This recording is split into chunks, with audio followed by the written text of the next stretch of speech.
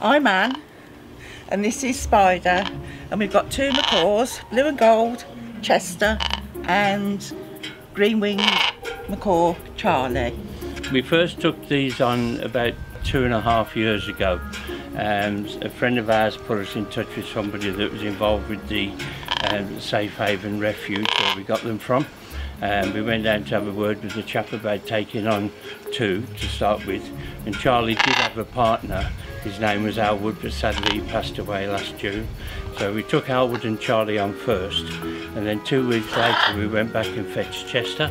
So we had the three of them quite comfortably. When you're taking a macaw on, it's like taking on a 2 to 3 year old child. The blue and golds are renowned for being the clowns of the macaw family, so he gets up to all sorts of tricks, doesn't he? If we have a delivery of a package in a cardboard box, he'll take hold of them, and he loves going into a cardboard box and chewing holes in it, and if Anne's doing any potting with the plants and things, he'll stand on the table and he'll take an empty plant pot and he'll throw it off the table. When we take the birds out together, sometimes Charlie on his own, but quite frequently now both of them, the places we go to are like B&Q, Screwfix.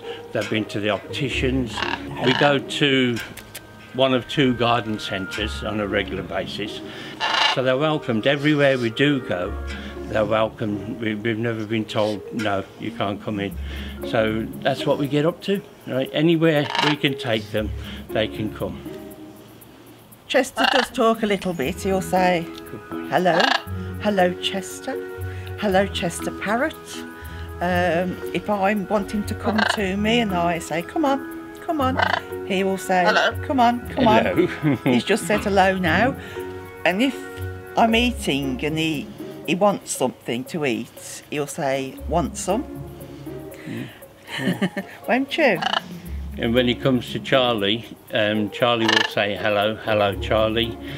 Sometimes he'll sit there and he'll go, Charlie, hello Chester. Hello Chester parrot. Hello, you can take a nice one. Good boy. They're wonderful, they're noisy, right? They let you know that they want their routine, but at the end of the day, they're part of our life. They're like kids, and we just enjoy having them around there.